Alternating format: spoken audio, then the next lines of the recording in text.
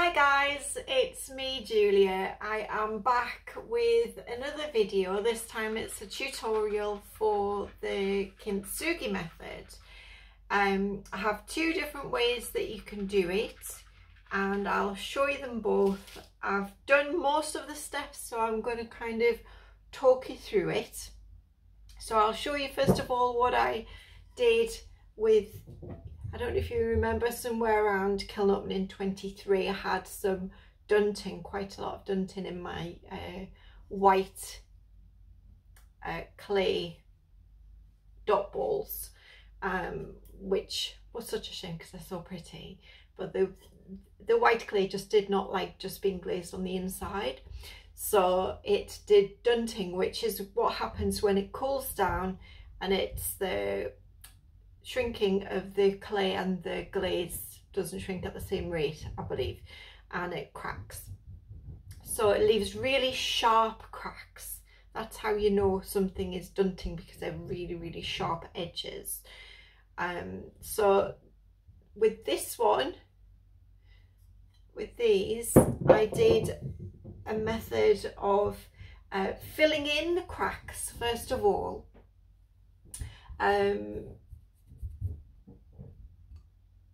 Sorry, my brain's not working still. So I fill in the cracks with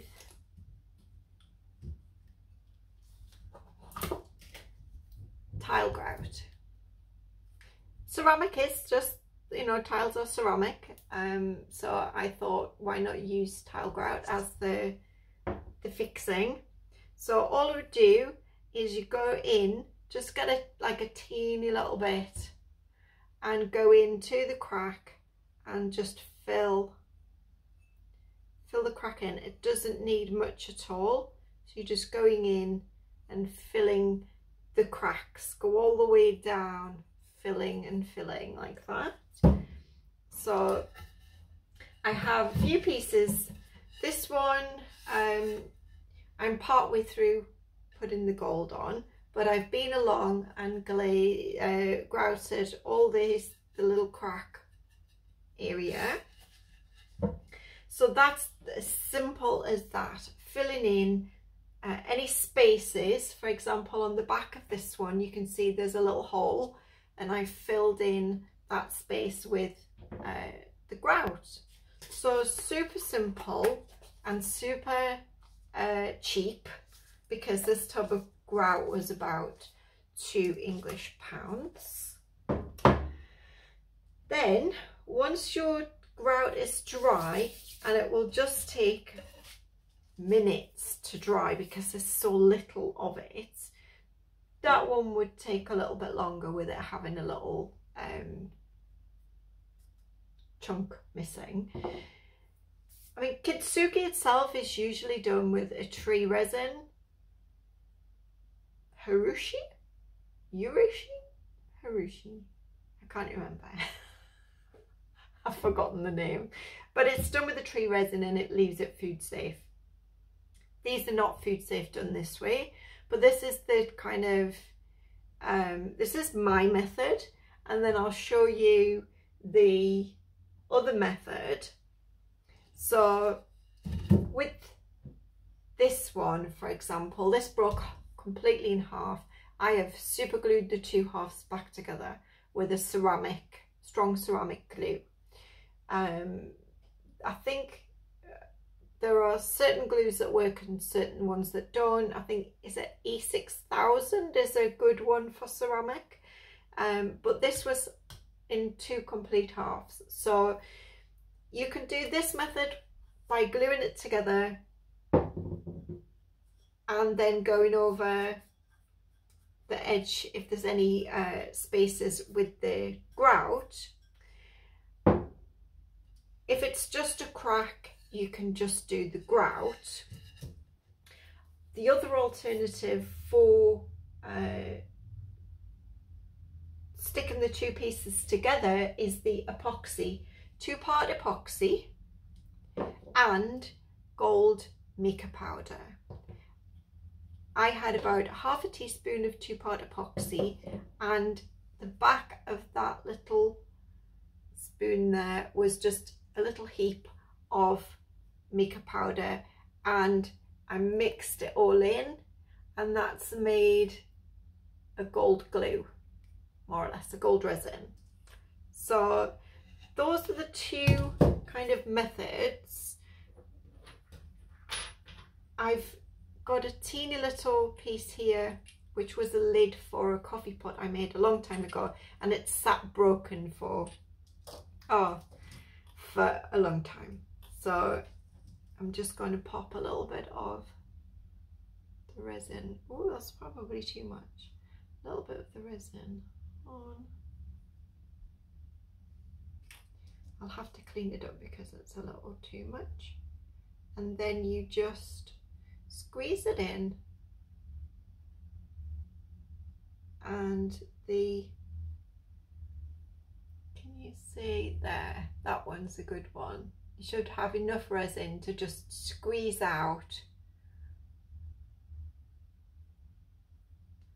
He's a little juicy on that side, but just enough resin to squeeze out that gold little trail of glue. And that's the method that you tend to see people using, is the epoxy with the mica. So they're super simple, really. The one that I'm using is kind of my method for the cracks. You could fill with a very thin paintbrush. You could put that epoxy on the cracks. Let's have a look how that works on this one. Okay, let's have a try of that. Let me move you down a little bit, in fact. Sorry about my hand there. This is actually already setting a little bit, this epoxy. So in fact, I'll try it on this bowl where I've already done a little bit with my other method. So let's try. That works nicely.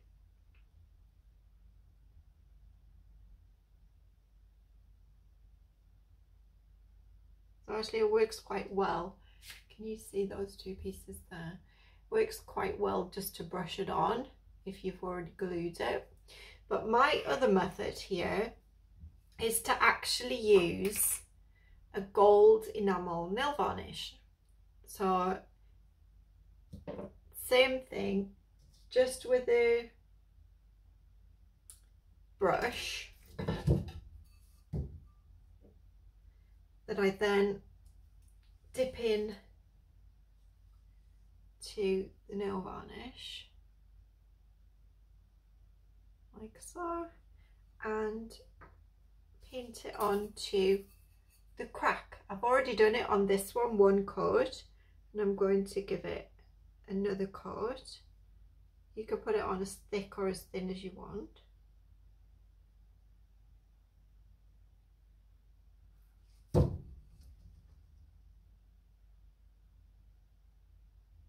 I just usually use the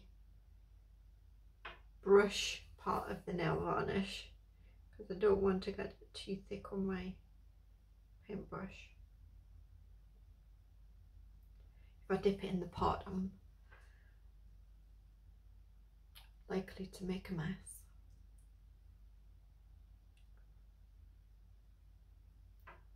I'm good at making a mess.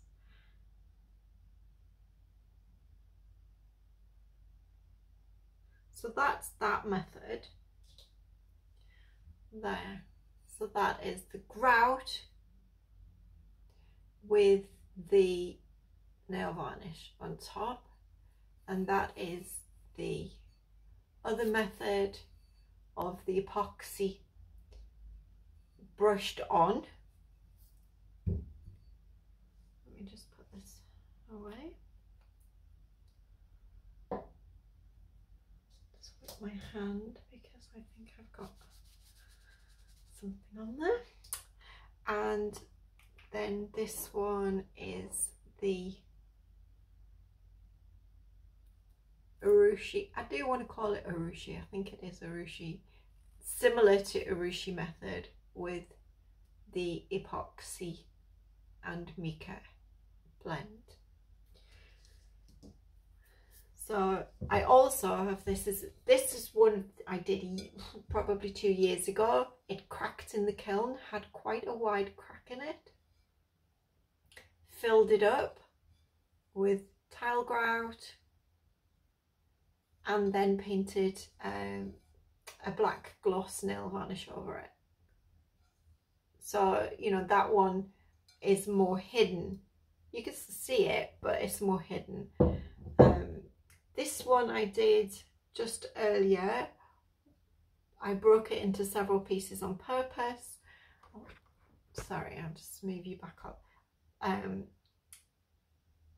Yeah, I broke it into several pieces on purpose so I could put it back together. I put it back together with glue, a super glue, like an specifically for ceramics, and then grouted all into the cracks and the little centerpiece, and then I did it with the gold nail varnish.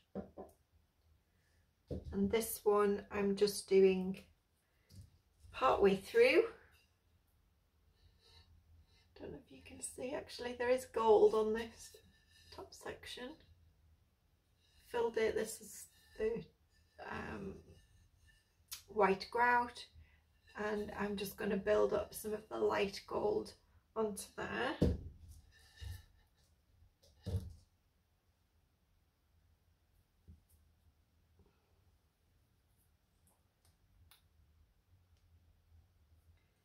Which is what I was just doing before. Can you see?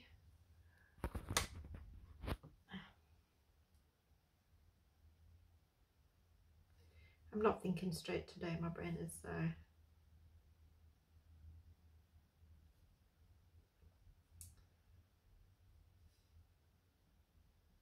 very slow. So with this you can get a very similar result.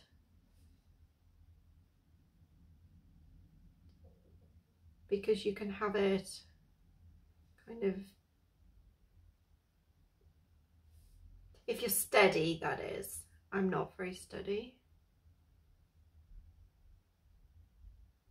Because you just kind of want to trail nail varnish along.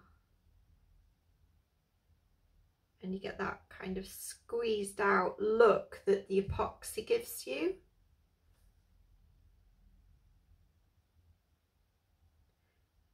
The good thing with this one, doing it this way, is it is possible to change it. So if you put a colour on and go, you know, I'm actually not really liking that.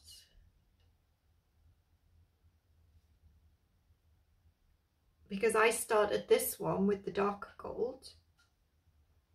But if you decide that you don't like it, I then used nail varnish remover to wipe the darker gold off.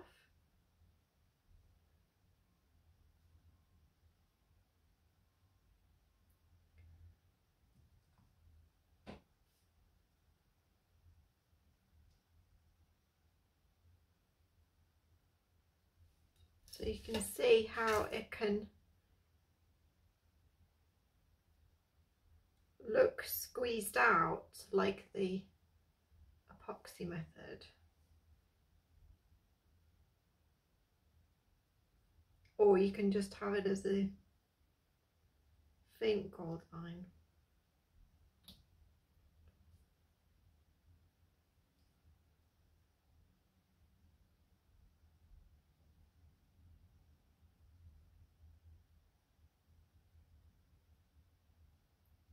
So I'll show you, just put that back on. It's more squeezed out looking on the bottom. Can you see how it looks kind of juicy? And then it's a little thinner on the top, just to kind of give you the two different looks. I quite like it with the slightly squeezed out, but if if I was to put anything on this, like I could, I'm not suggesting you could use it for food use, but if it's got like a little bumpy line, it might not be as good to sit things on. So you might want to do the thinner line. If you're going to, say for example, I use this as a candle plate or something like that, it might be better to have thinner lines, but you do whatever works for you. But this was a charcuterie platter, and that's the back of it. So in the kiln it moved and didn't adhere with the glaze. You know, they shrank at different rates and moved and split. So it's not dunting, it just pulled away. But that's that one.